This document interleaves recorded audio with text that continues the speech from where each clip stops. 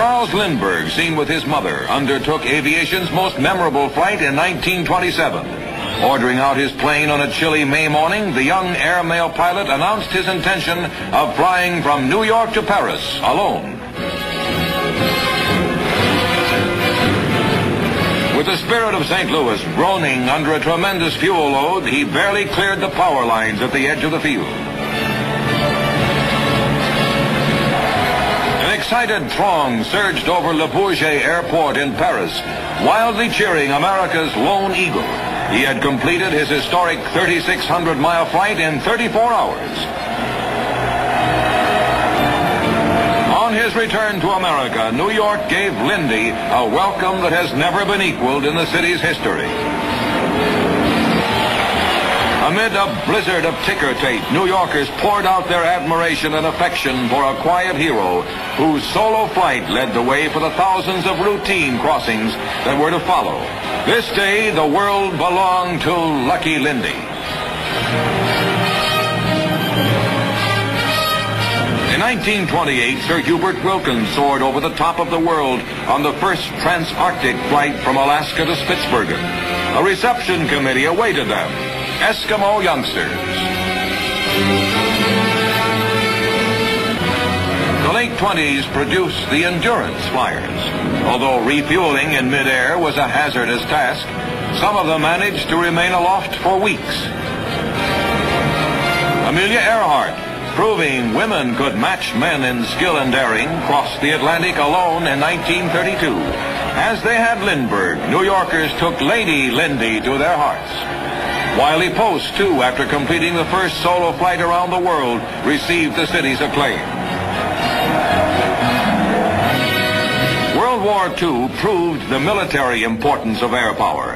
While aviation had played a minor role in 1918, supremacy in the skies was to become the key to Allied victory.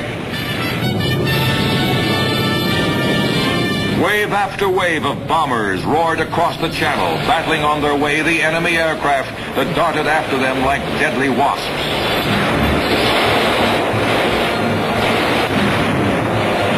Rumbling on, the giant ships dropped their cargoes of devastation.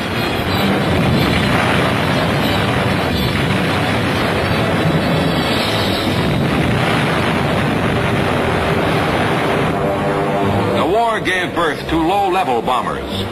Winging over the ramparts of Fortress Europe and on across the countryside, they droned relentlessly toward their targets.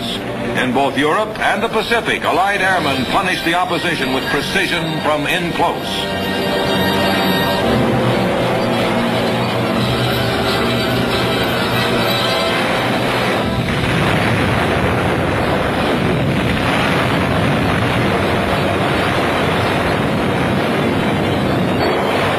Around the clock, the bombers carried out their dangerous missions, crippling the Axis nerve centers, proving in the garish glare of bursting bombs that the airplane, as a weapon of destruction, was awesomely effective.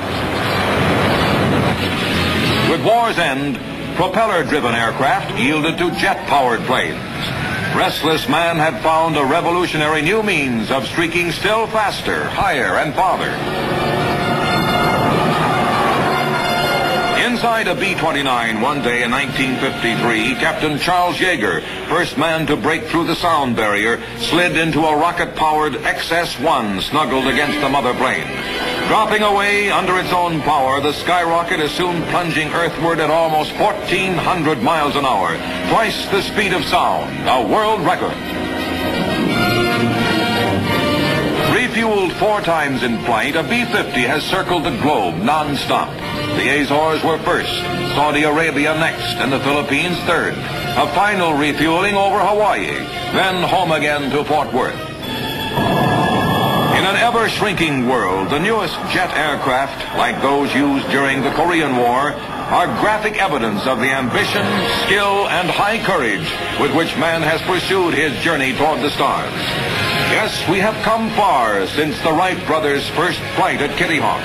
Yet the future holds still many new challenges. Where now? What next in man's conquest of the skies?